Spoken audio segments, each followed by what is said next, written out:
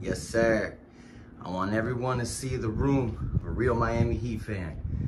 There's a guy that got his own man cave and designed the bedroom the right way. A real Heat fan should. Got that PS4 rolling, about to drop that 2K20. Before I do that, fellas, ladies and gentlemen, I just got to talk about last night. We were all witnesses. Our Miami Heat defeated the Milwaukee Bucks in Game 1 to take that 1-0 lead. Now, I know sports broadcasters, I know people are probably going to say the same thing that happened with the Orlando series. Miami stole one, Milwaukee will come back to win the next 4, probably win the series in 6.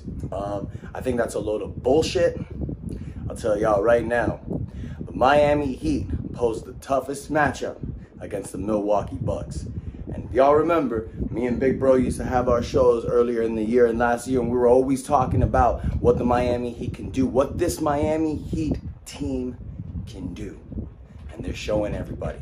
They're competing with the best of them. Jimmy Buckets leading this team into greatness once again.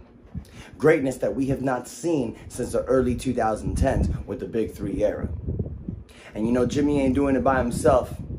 You guys have seen what I've said in the past. You know, you got big-time players like Bam Adebayo, Goran Dragic. You got rookies like Tyler Hero, Kendrick Nunn, Baby Duncan Robinson in his second year. You got guys like that stepping up. 3-point threats. You got guys like Andre Iguodala, Jay Crowder, Kelly Olynyk knocking down the defense, holding it down.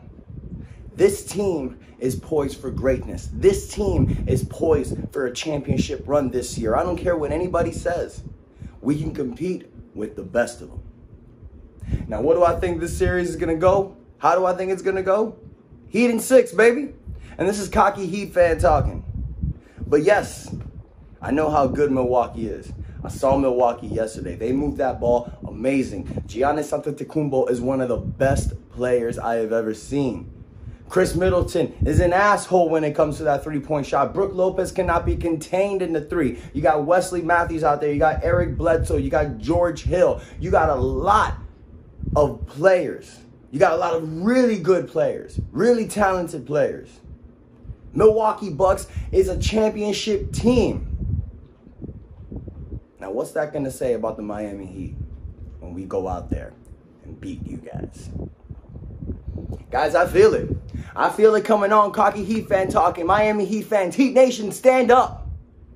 Feel proud. Feel rejoiced. Feel happy. Because your Miami Heat is in the second round of the NBA playoffs doing damage. Doing damage, baby. And all I got to say, to end on the note, Heat in 6, baby. And that's it.